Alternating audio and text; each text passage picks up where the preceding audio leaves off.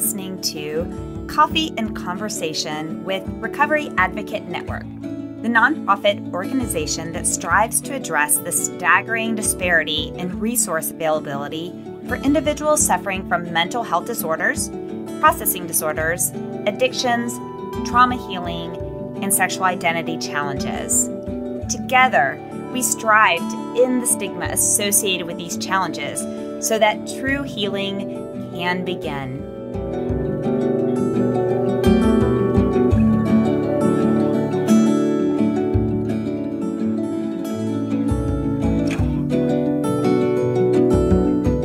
Welcome back to Coffee and Conversation with Recovery Advocate Network. I'm your host, Ange, and welcome you to episode number 12. Today's podcast focuses on boundaries and why they are so scary. We are thrilled to have our guest, Charisse, here to share her expertise.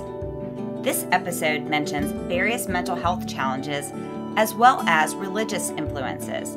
We realize some listeners may have experienced abuse through religion, so we want to include this in our episode trigger warning. If you feel triggered by any of the topics mentioned, we encourage you to contact your support system, therapist, national and community support groups, the Global Crisis Text Line by texting 741-741, and/or, if in the United States, dialing 988 to reach the Suicide and Crisis Lifeline. So, what are we waiting for? Fill up your coffee and let's get started.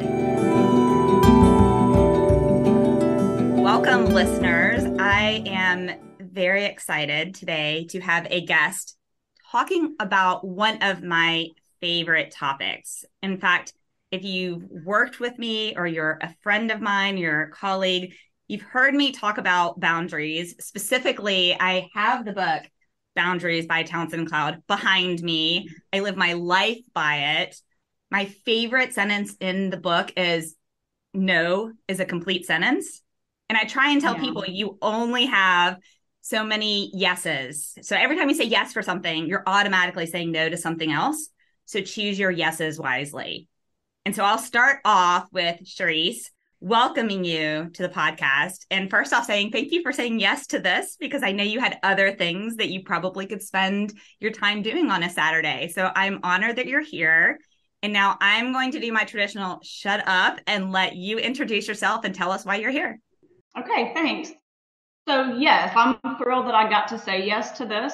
And the Boundaries book is in my personal notes that I kind of made little chicken scratch for today's episode. Boundaries book by Cloud and Townsend is on one of my pages. And that was probably my first real introduction to this topic. So this is also one of my favorite topics. So yes, I am Erin Charisse Gough. I go by Charisse because my first name is spelled Aaron, which can be quite confusing. And so the name in general is confusing, but Charisse Gough, and I'm a licensed professional counselor. I've been licensed since 2008, but I've been in the field since closer to 2005. So I got into the field very young, very naive, and I've done a lot of my learning and growing over that time period. So thanks so much for having me here. I love your mission. I know one of the board members personally, and they are very passionate about the mission, and it shows. And so I've been supporting the foundation since you guys started. Well, first off, thank you for that support. Every bit of support makes a huge difference. I'll make my plug for the audience.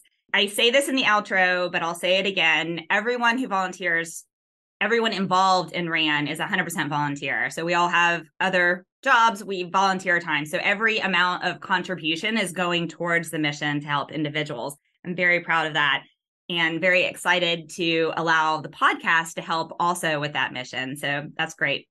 So boundaries, yes. And with your experience, maybe kick us off.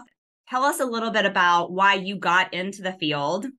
Perhaps why you navigated toward this idea today to share on the topic of boundaries. Why are you so passionate about it? And what do you think society really needs to hear about it?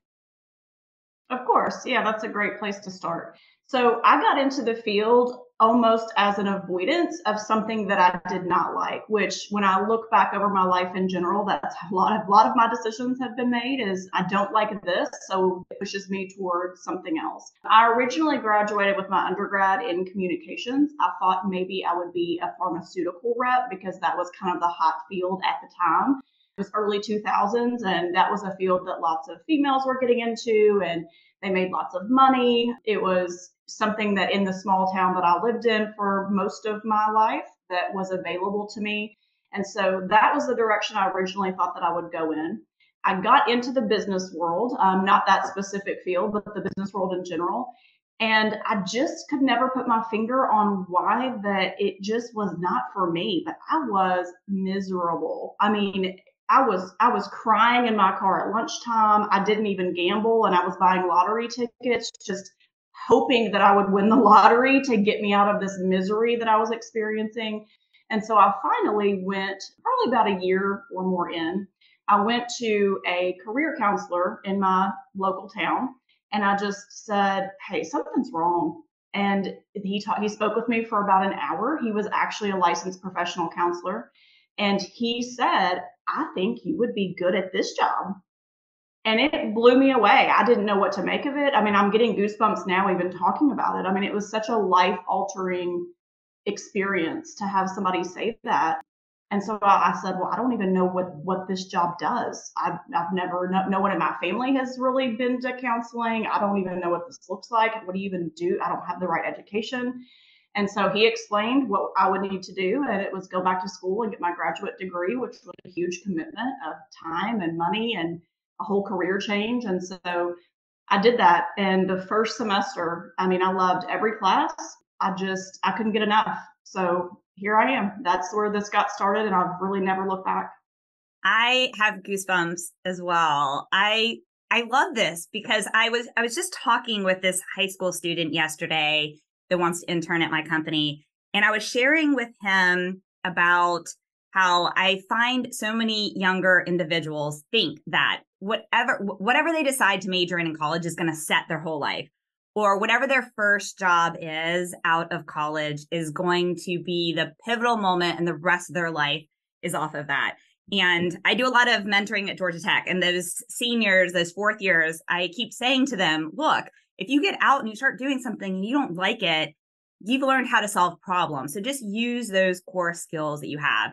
And this personally touches me because I actually worked in finance for a number of years and I hated it. I was really good at it and I absolutely hated it. And I remember when I decided to quit work, go back to school to get my degree in biomedical engineering. And I actually went back to school as a 29-year-old single mom with a special needs daughter at Georgia Tech. And I remember that first semester sitting in those classes of biomedical engineering and saying, wow, this is what I'm meant to be. And so thank you so much for sharing that, because I just think if the world would realize you're going to spend a lot of time working, do something you love and you're passionate about it. Be brave about that. So that is awesome. Okay, so you decided to go back to grad school and loved it, and clearly still love it because you're on the podcast today talking about one of the topics. So what did you get into next when you transitioned out? Maybe tell us what that journey looked like. So I originally was into grad school, and I mean, I went in full force. I was already married. I got married young. I got married at 22. We met at 19. And so I was married, living in our first little starter home, and we did not make a ton of money at that time. It was actually kind of right before the housing crash. I mean, it was in that period of time. And so being that age and trying to get started is always a struggle, but certain periods of time are extra struggling. So this was more probably 2004, 2005. So after 2011, a couple of years after that. So basically, I asked my husband, can I do this full time until I can start making money doing it? And so I was lucky or blessed enough to be able to do that. And so I got to really dedicate a couple of years to it. And then that put me into internship time. And so I don't know how much of the audience is aware of what it takes to become a licensed professional counselor, but it's a couple of years of graduate school, at least, if you can do it full time. And then during that and somewhat after that, it is many, many, many hours of direct counseling or observation or paperwork related to the field. And you've got to find a place to do that. And you've got to find someone to supervise you. And then once you're licensed, many, many more hours of supervision, which is necessary. And I'm very glad that the field has that available, and that's the way that the training is. It does not make it easy for someone coming into the field to do, which anyone can attest to when they go in this as a second career, which is very common. So I began working with children, at-risk families, very typical coming into this field. You work with a high acuity population. It's one of the only fields where the least trained people work with the highest or one of the highest acuities of population. The population of people that are going to have some of the deepest issues and concerns, multi-layered issues, at-risk families and youth. And so I spent many years doing that first. I was going to ask you to define what high acuity is. I will admit, when I first heard years ago the phrase high acuity, I thought in my head, oh, smart people. And that's not what high acuity means at all. So can you talk about what those levels are for treatment, how individuals are put into one category or the next? Absolutely. So acuity basically means the severity of whatever is going on. So when someone comes to outpatient counseling, which is you go to your local therapist office, you go in there for an hour, usually your insurance pays for it, or you pay for it yourself with cash, and you leave, that is what's called the lowest level of care. So that type of counseling and therapy that's available basically to anyone who wants it or who can afford it is the lowest level of care. And then you move up. There's partial hospitalization called PHP. There's inpatient hospitalization after that. So that's, residential, you are staying there. The higher levels would be higher acuity. So treatment centers where we're going to stay, the acuity is higher.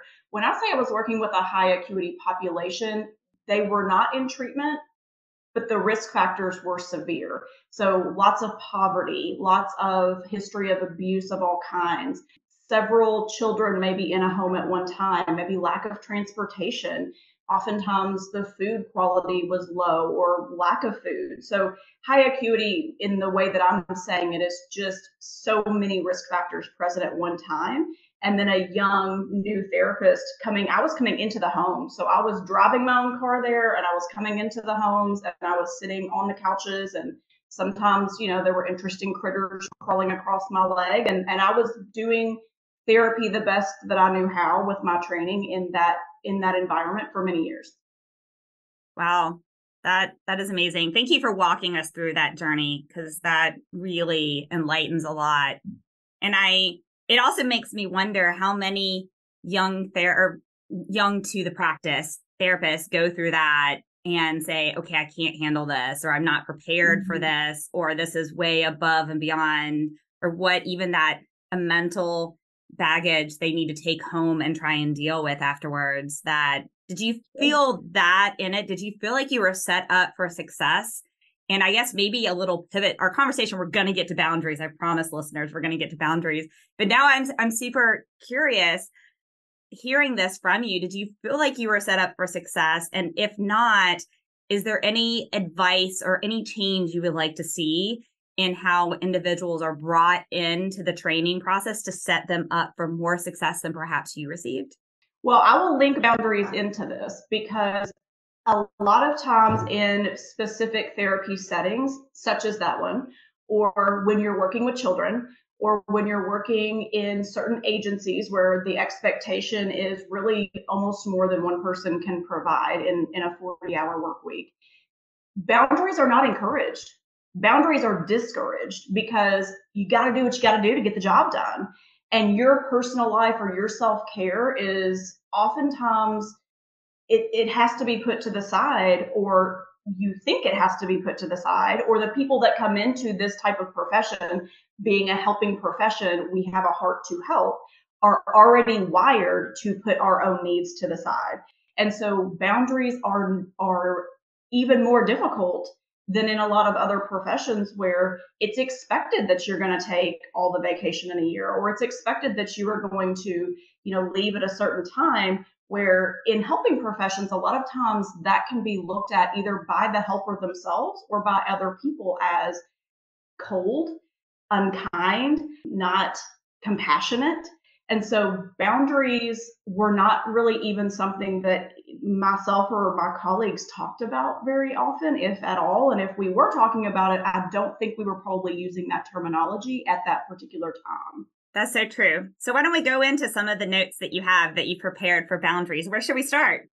Absolutely. So I think I will just circle back to the book that you talked about that's on your shelf, because I recommend that book, probably one of the most frequent of any books, specifically where I'm from. I've grown up in the South. I've always lived in the Bible Belt. I live in the Bible Belt currently in Mississippi. And most of my clientele is going to have some level of background, spiritual background of Christian faith, typically. And so that particular book does incorporate that. And I think for people in general, just general population, but absolutely people really of any faith, but definitely of Christian faith, boundaries do not feel like the right thing to do. They feel unkind. They feel unchristian. They feel mean. People get irritated when we start setting boundaries, especially if we've never done it before. When I read the Boundaries book, and I couldn't tell you now how I got my hands on it or why I ended up picking it up, but it was mine. I must have purchased it. When I got that book, I think that I read the whole book in a day because I was mind blown. I did not even know I was allowed to do the things that that book talked about. I can remember reading this book and getting into chapter 2 or 3 and the boundary myths and why it's okay to do and why it's healthy to do, why it's better and appropriate to do. And my brain could barely take in the information. It just was so new to me. And I was already in my early 30s. I'd been married probably about 10 years. I already had 2 children. I had been in the therapist or counseling profession at this point for at least a handful of years. And this was a very new concept to me. And so I have been down this road of boundaries for about 10 years now, maybe a little more. And I would title myself, as far as being in recovery, I have said this many times, if I'm in recovery from anything, it's codependency recovery. I am absolutely a recovering codependent. I think that will be lifelong work. It's something that I do not consider myself an expert in, but I think I'm getting closer to that title because I've been doing it now for so long, both personally and professionally. That's a lot of hours in a day or a week, learning about boundaries, struggling to figure out how that concept fits into my daily life and my relationships and my personal beliefs. And so that ultimately is kind of the foundation of how I even understand the word. I love that. So, okay. What are some of your favorite lessons that you've taken back from the book? And maybe what are some of the myths? What are some of the things that you thought, wow, I never realized I had permission to do X, Y, and Z? What are some of those you'd like to share with the audience? I think that, and I even made this note, I'm by no means a biblical scholar of any sort, but again, being raised in the Bible Belt, I was raised in a highly conservative church. That's not the church that I've attended much in my adulthood, but that was my upbringing. And so that developed a lot of my core beliefs or what I thought to be the right way of living. And so I think the Boundaries book just laid out that there's another way. There's another way to do life and do relationships and think about yourself involved in that is healthier and better. I don't think I even understood fully the term enabling because I didn't understand boundaries. And those two things really just go hand in hand. If you don't understand how to say no or when to set a limit or what a boundary even is. And so the way I think of a boundary is usually I think of it as like a door or a gate. It can be closed. It can be locked. It can be wide open. It can swing back and forth. It can be cracked a little bit. We've got some choices in how we keep our backyard, which is sort of how I look at my life, keep our backyard gated or wide open to the public. And to me, that is what boundaries look like. And so I think that the biblical piece of it that just helped me accept this and say, this is okay, is the piece that says, It's in Mark. I think it's in chapter 5, and it's something to the effect of let your yes be yes and your no be no. And basically, it goes on to kind of talk about anything else is manipulative. And I think that one of your previous guests, maybe a couple of episodes ago, she was a counselor in the mental health field, and she talked about the trauma responses. And not having boundaries is oftentimes the fawn response. Out of those 4 trauma responses, fight, flight, freeze, or fawn, a lot of people haven't even heard of fawn. Not having boundaries or feeling very guilty or anxious for setting boundaries oftentimes is that response. It's the fawn response. And that goes into lots of nervous system dynamics and anxiety and hypervigilance and all of these things that ultimately produce codependency or lack of boundaries or make us easy to take advantage of or manipulate from other people who may or may not be maliciously trying to do so. So I think just realizing that there is a true support both from the mental health aspect and a faith-based aspect, that boundaries are okay and even healthy. That's my main takeaway from that book if I had to sum it up, and that book has a lot in it. Yes. So you're referring to Janine. She talked about the trauma response in episode 8, which was living beyond mental illness and therapy burnout. Phenomenal episode. I just love Janine. She's amazing. We also talked about the fawn response in episode 7, where Rainbow talked about her gender identity challenges and mental health illnesses. And knowing Rainbow and hearing her say that is her gut response to stuff tied to trauma from her childhood was a little shocking to me, because externally, knowing her, I just see her as having these phenomenal boundaries. And so it made me realize that sometimes our internal struggles that we have aren't relayed on the outside. And so individuals may think, oh, we really have everything together and this is where we are. But internally, we have these internal battles. And I think that internal battle of codependence, I hear that a lot in addiction recovery. It seems to be so tied into addiction recovery as well as challenges with codependence. And so what do you think the individual who is perhaps struggling with codependence or struggling with boundaries internally, what do you think some of those stories are that they're saying to themselves in their head that are actually maybe inaccurate or defeative? And I ask this question because I assume in the audience, we're going to have some individuals who maybe have great boundaries and some who don't. And so I really want the ones who do have good boundaries to be able to understand the internal struggle of someone who struggles with it. Because to me, my sponsor in one of my programs said to me the other day, he was like, I love you have like phenomenal boundaries. He was trying to get me to do something. I was like, absolutely not. I'm not doing it. And he kept trying to. I was like, no. And he goes, I just love your boundaries.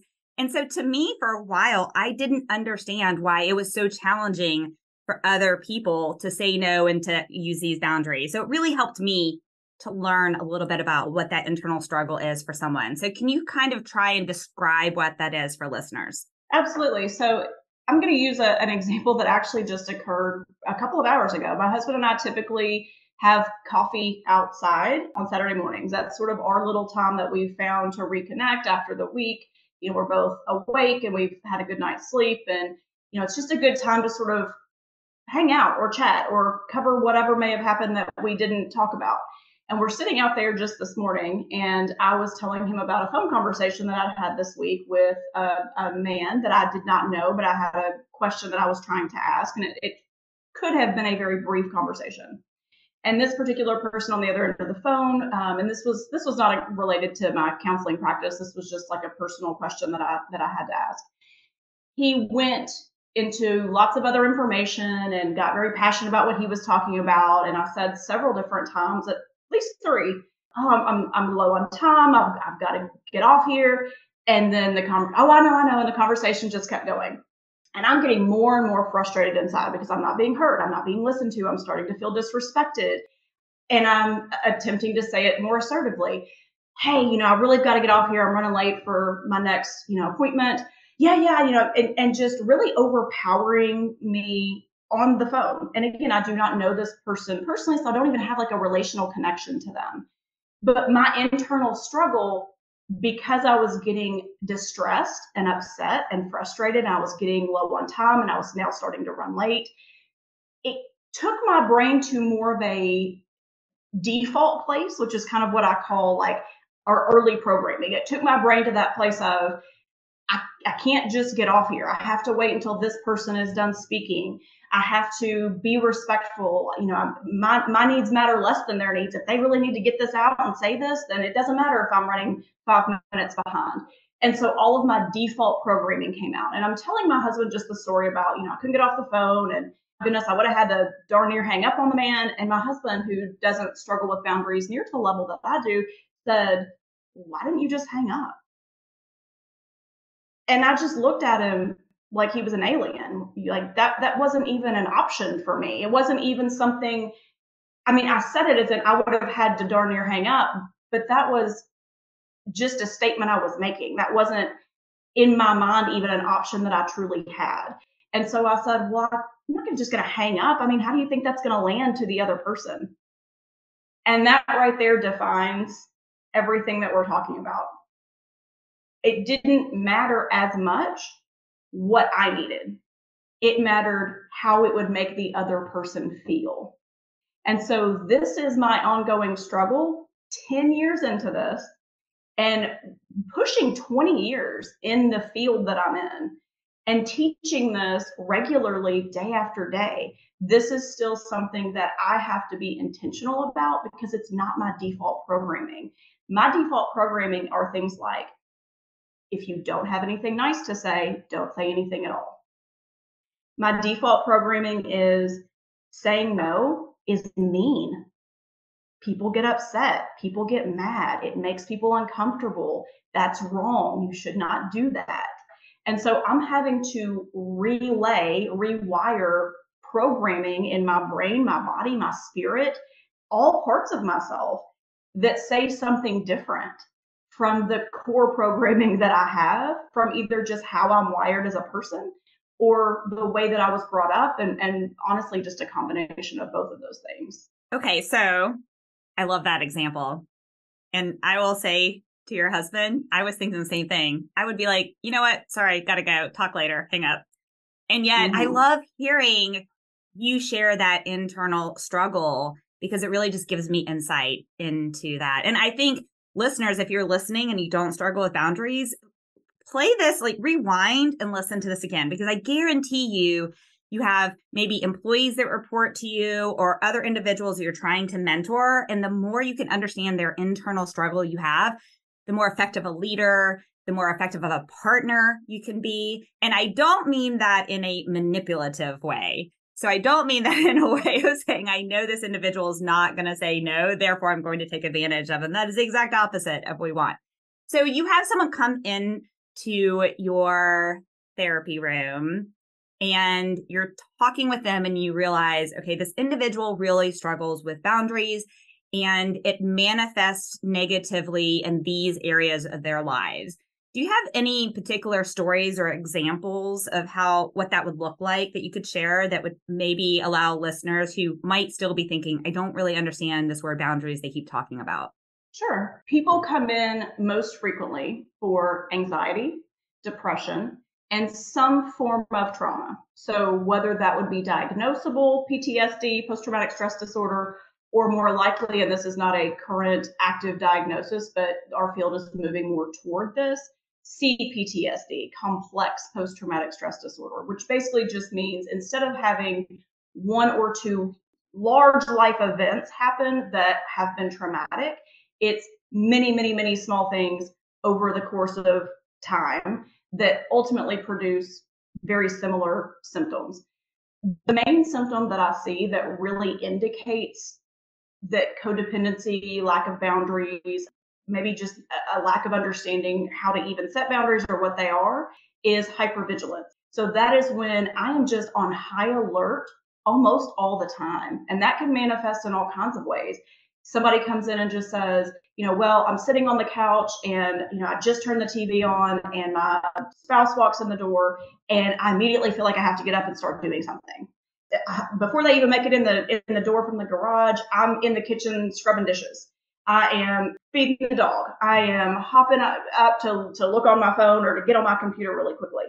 That is hypervigilance of I can't just be me. I just can't be authentic and have a rest and sit down and relax because I should be doing something different. Someone expects something different of me, or I perceive that this other person expects something different of me.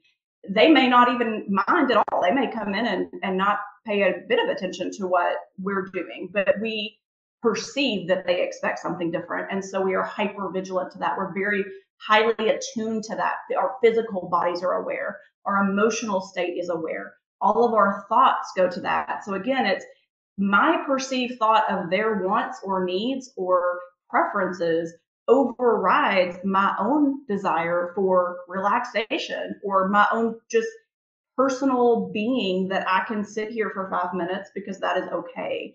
Other people's perceived what I perceive their desires to be overrides my needs. That's the key right there. What I think someone else wants or prefers ultimately overrides my own needs, which circles back to that personal story that I shared about getting off the phone. I needed to get off the phone. Internally, I was struggling with how the other person on the other end of the phone, who I've never even met, would feel if I got off the phone in a way that felt too direct. That's a great example. Okay, so the individual comes in and they're struggling and they have these issues that you're talking about, or these struggles that are really keeping them from living a full life. My personal quote is, when you were born, you were given one life to live. You were given one opportunity to be yourself, build a legacy, and make a difference. So make it count. And I think boundaries, not utilizing boundaries, take away that opportunity to be yourself and build your own legacy and to be able to make it count in the best that you can, because it kind of hijack your own authentic self, is what you were saying. So if I were to come in and start working with you and struggle with some of these things, what are some of the tools you would like? How would you give me baby steps into learning to practice boundaries or learning to stop that default mechanism when it's in high drive and transition to something that would allow me to be more authentic? That's a great point. Yes. The lack of boundaries, either knowing what they are, how to set them, how to keep them, or a lot of times just the distress that they cause to even consider putting this, saying no or starting to identify or think about my own needs. That causes so much guilt and distress and anxiety that people don't want to do it. The title that we talked about, Why Are Boundaries So Scary? That's why they're so scary. They feel scary. If we are not used to saying no or thinking about our own needs or doing what is best for us, the quality of life that we are living over time, it just erodes more and more and more. I mean, it just chips away at the self. And people come in oftentimes into counseling, and I think the first line of my online profile for therapists, where people, if they were to look up my name, they would see this. I think it says something to the effect of, do you want to enjoy your life? It's such a short blurb. I don't mention in that blurb co-dependency or boundaries, because those are, jargon. Those are therapeutic jargon that, oftentimes people don't even know what I would be getting at. But I am getting at this. I am getting at, it strips away the quality of your life. It makes me feel like less of a person, like I don't matter, like everyone else is more important. You see this often with women. Men as well. Men struggle in these areas as well. Sometimes it looks different, but often with women, absolutely often with women in motherhood, because our children's needs do take precedence, especially early in childhood. Their needs are more important. They have to be met first. And so we can fall into these patterns, even if we had boundaries earlier in life. I had great boundaries for the most part as a teenager and probably even into early adulthood. I think whenever I became a wife and a mother, the way I thought that was supposed to look, in addition to some traumas I had experienced, in addition just to how I'm built as a person, put me into this state of my needs don't matter. And then I didn't quite know how to come back from that because I didn't have the language for it. And I was never taught boundaries. I just kind of knew how to do it in earlier stages of life. And so it's funny that you mentioned the quote, because when you asked me about the quote that I kind of lean to, it is be courageous and be kind. And the reason that I have that quote is because it's so easy for me to be kind, or what I think is kind, probably more nice. Probably nice is the better word. And nice and kind are two different things. It's easy for me to be kind. I have to be very courageous to be courageous and kind. So to me, that indicates boundaries. If I'm courageous and kind, I am saying yes when I mean yes. I'm saying no when I mean no. I am being my authentic self more of the time. Again, in that movie, there's another great quote. It says, "This is perhaps the greatest risk any of us will ever take, to be seen as we truly are." That's what boundaries ultimately do. And that is scary. It's very vulnerable until we get more used to how that feels. It is so scary. At the same point, it's so beautiful. It is so beautiful because every individual is so unique.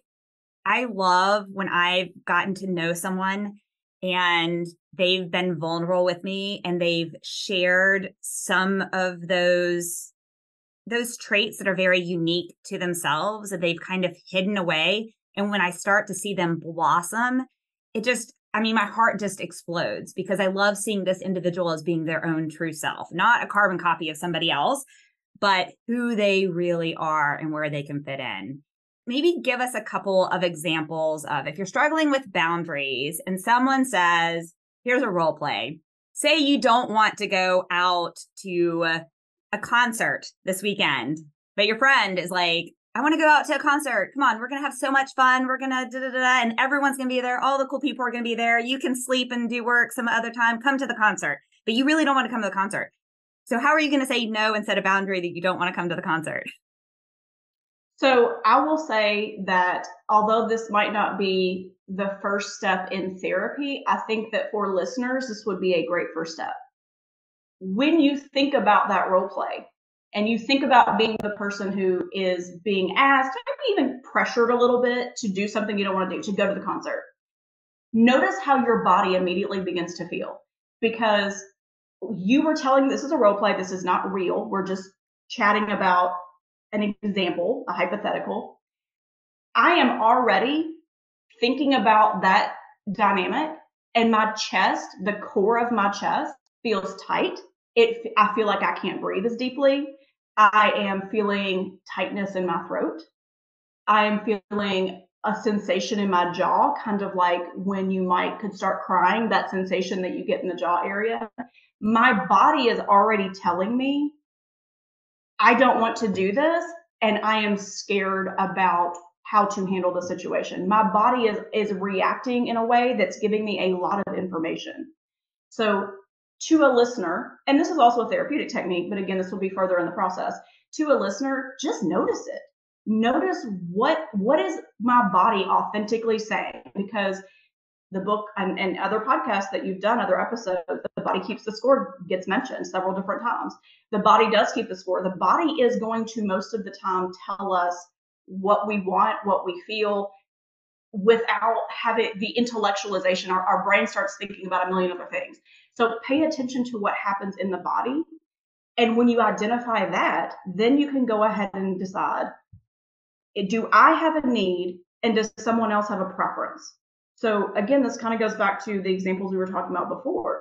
Really thinking about, and my body is already starting to calm down as I talk myself through this.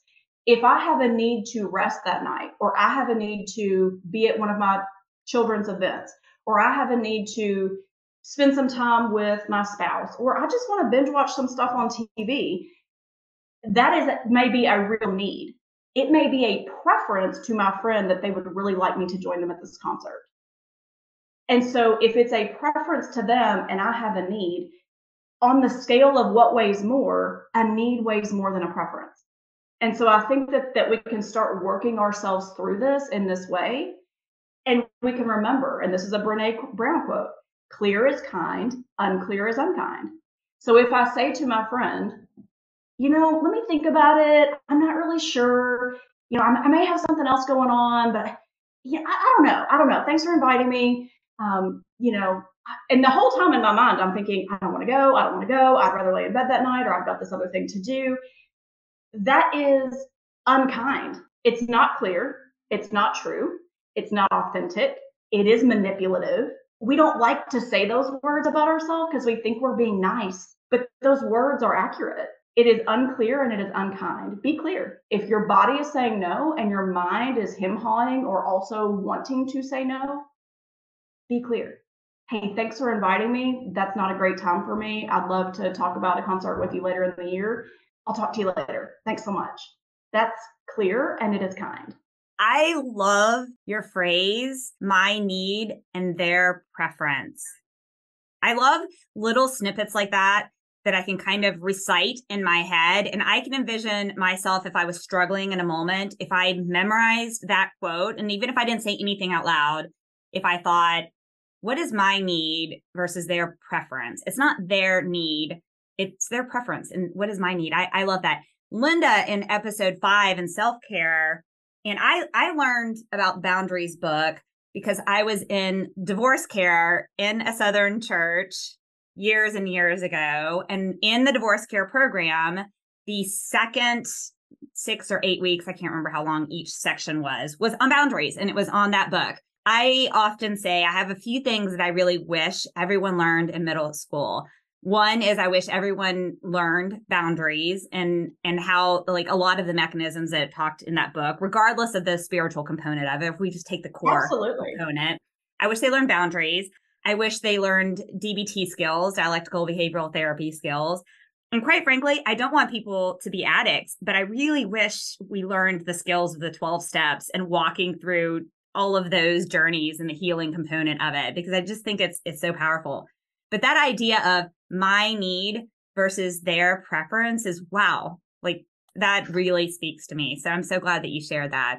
And going back to Linda, what I was thinking about in self-care, one of the tools that she uses as well, and I might say this to listeners, is she says if she's not sure what she really wants to do. So let's just say that I'm new in the therapeutic process. I'm not very good at identifying what my body is saying to me.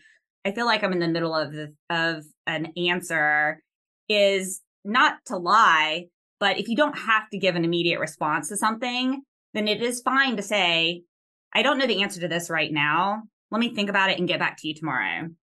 And that's not saying, yes, I want to do something or not. But if you don't know and you feel pressure in the moment and you're kind of taking baby steps into this, how do you feel about that type of a response?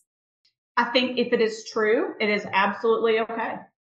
If you just don't know, you just need to think about it. You need to take a step back and identify, what do I want here? What is a need and a preference? If it takes a little while to work yourself through that process, absolutely saying, I don't know. And I have told people many times, and I learned this from a professor early in graduate school, and it stuck with me and I've never forgotten it. Saying, I don't know, or not making a decision is a decision.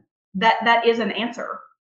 It doesn't always have to be, like you're saying, yes or no. And that kind of gets us into a bit of dialectical behavioral therapy, that a lot of times we think we have to do one thing or another thing. And almost always there is a third option. And in this case, or a fourth option or a fifth option. Sometimes there's many options. But in this case, you're bringing up that third option, which is, I don't know, let me get back to you. Absolutely okay. And especially if that is true, that's authentic. Love it. So what have we not shared with the audience today that you were really hoping we covered? So I think that people do not understand what the word codependency means. And so I would love to just spend a minute on what that means. Absolutely. Because it can mean lots of different things. And so I think I would like to explain what I mean when I'm saying that word, because codependency often is looked at as the partner of someone or the family member of someone who is in addiction. And so that addicted person is a dependent person on something, a substance, gambling, alcohol, drugs, whatever it is. And the partner or family member is dependent on that person in some way, or the well-being of that person, or they need the person to be okay for them to feel okay. So they are, quote, a codependent. They are dependent with the person. That is only one piece. The codependency that I am talking about in this episode more moves toward the side of how we relate to others just in the overall picture. And so just to kind of quickly run through what those core traits would look like, it would be things like I have difficulty owning my own reality and identifying who I am. So I'm not really sure what Charisse likes or what she wants to do. Like you said in the concert example, I don't even really know. Do I want to go? Do I not want to go? I'm not even sure what the answer to that is. It's not easy for me to immediately identify it. So that would be an indicator. Having difficulty addressing my own adult needs and wants. And so then it's hard for me to do self-care because even if I do know what my needs and wants are, I have a very difficult time doing those things. So if I need to go get a haircut, well, that might cost me $40 and my kid really wanted that new game and that's also $40. Oh, how do I spend that money? And so struggling in those ways, difficulties with my own self-esteem or self-love. Again, functioning in this type of a pattern, a lack of boundaries, a lack of ability to say no or not knowing how to say no or feeling a lot of guilt or distress when I do say no, that is going to absolutely chip away at my sense of self over time. And so my self-esteem is, if it wasn't already low before, it's going to become low over time with this type of relational style. The other piece of this is a lot of people pleasing. So people will come to therapy and they will say, I'm a people pleaser. Like they know that word and they know what that word means. They don't oftentimes know that can be a specific type of relational pattern that would be called codependency. Caring versus caretaking. Do I care about you or do I caretake you? Because those are two different things. I can care about you and we got on this video call today and we met and I maybe care about what you think or that I want you to perceive me well. That is okay. That's normal. But if I am caretaking, I might have emailed you 2 or 3 days ago and said, hey, what color do you want me to wear? What do you think I should say? What tone of voice do you think would make the most sense? Because I am trying to caretake your needs so that you will like me. That's more than caring. That is, I am on some level making an attempt in kind of a loving way or what's perceived as a loving way to somewhat control the outcome or get you to perceive me in a certain way. And so again, a lot of these behaviors, there's a lot of social reward for them. Like society loves these behaviors. We get, applauded for these behaviors. We're a great mom. We're a great spouse. We're a great worker. We're a great member of the organization or the church. And ultimately, there's lots of these people out here that are perceived in that way, and they are dying inside. They are miserable. They are depressed. They are anxious all the time. Their quality of life is getting worse by the month, by the year. And I see lots of these wonderful, beautiful people coming into therapy. They're just amazing people and they're hurting so much. And I've been there. I have been that person. I mean, it can lead you to the point of becoming suicidal or parasuicidal. This is not just a lighthearted conversation. Boundaries is not just, oh, that's one of those words that therapists use and everybody talks about it, and it's much more than that. It goes much deeper than that. And I know that we don't have the time to get into the trauma of this and maybe the root of where this comes from often. And some of your previous podcasts and episodes have covered some of those things also. So for the audience members, definitely some of that's covered in earlier episodes. But if we're talking about things you can actively do, I think we've hit a lot of those points today. And a lot of it just has to start with awareness. It just has to start with being aware that these patterns of relating even exist and the problems that they can cause. I love the way you walked through the codependency component of it, because I just learned some new things and I thought I knew a lot about codependency. So thank you for that. Now, my final question, I have one final question, and then I want you to repeat your quotes again, because I like to kind of leave with those quotes because they're amazing. So my final question is, how can if I know someone else is struggling with boundaries and they're trying to learn boundaries, how can I be more respectful of somebody else's boundaries? So what kind of tools can I use? For example, if I say, do you want to go to this concert? And you say no, then I say, okay, well, thanks for letting me know, or something like that. How can I help somebody else who's struggling with boundaries? And how can I be respectful of somebody else's boundaries? Your example was actually fantastic. The person needs to feel, especially at the beginning of this type of a journey of learning about boundaries, learning about recovering from possible codependence, if that's the way someone chooses to look at it, learning how to set and maintain boundaries. Most people can do this okay when they feel safe in a relationship. Most people can do this okay with at least one or two people in their life. So maybe their spouse, maybe their longest, oldest best friend, maybe the person at work that they don't really like that much, so they don't really care if that person likes them back. Most people have some area in their life where they're able to feel safe enough emotionally, physically, relationally to be authentic and just go, no, I don't want to do that. So if you notice a friend or a coworker or somebody just seeming to feel kind of anxious whenever you ask them for help, or they do hem-haw around a little bit, I'm not sure, let me get back to you, or you kind of just notice like a discomfort, just giving them the space to say no and maybe reassuring, and I would really like kind of focusing on that word, reassuring them, hey, like either way is okay. If you've got something else going on, truthfully, like this, it's okay. If you can't go or you want to say no, I don't mind. Because I think the crux of this, if you're trying to help someone through this, is recognizing that their automatic default way of perceiving and thinking is, I need to do what makes this person happy at my own detriment. So to reassure them that I will like you, love you, be okay, no matter if you go or don't go, no matter if you say yes or no, that's very reassuring, and it creates a lot of relational safety for the person to be more honest, both with themselves and with you. One technique that I use when I'm asking someone for something is I'll say to this friend, okay, can you do whatever? Can you go grocery shopping for me tomorrow because I need to get this? And then I'll follow it with saying no is a completely appropriate response.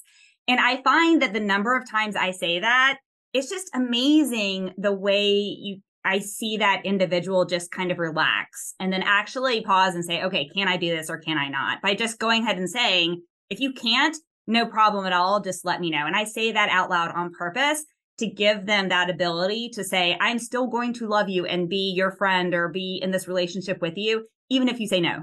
That is fantastic. And I love the point that you're saying. A lot of times you can visibly see them relax. That's real. That's true. Because you just gave them an opportunity and you created safety that no is okay. Because they think no is not okay. Now, whether they think it in their mind or whether they think it in their body or their spirit, or they think it from their spiritual beliefs, or all of these, right? Somewhere they think saying no is not okay. So now you have said saying no is okay. And if that is honest and true and they can feel that, their body again will receive that information, and then they can kind of get back online. They're coming out of the fawn response. They're getting back into a safe, regulated response. And then they can give you the answer that they need to give you or that they want to give you. Love it. So why don't you share your motivational quotes with us one more time before we end today? So per Cinderella, have courage and be kind. And the other one, and this has been a favorite of mine for a long, long time, is a master of patience is a master of everything else. I love that because I am by default not a very patient person, specifically when we're talking about the things that we're talking about today.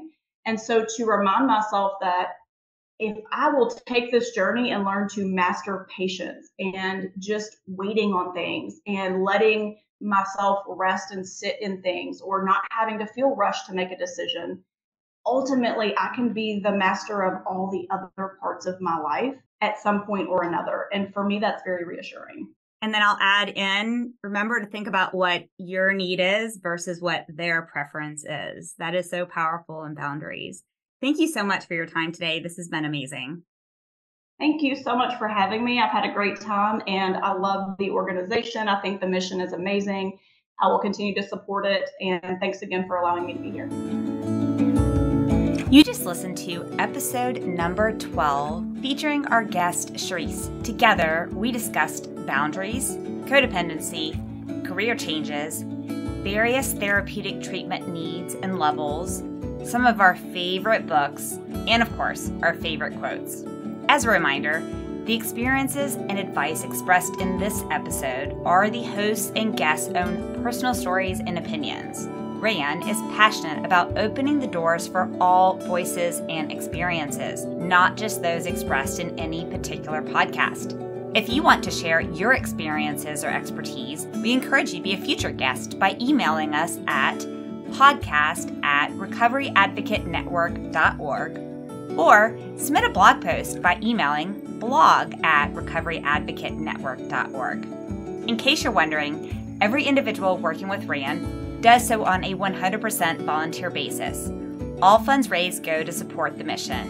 So, don't forget to love, not like, our podcast and subscribe. When you subscribe and give us an awesome review, we are more likely to show up when someone is searching for topics such as these when they need healing or support. So please do it today.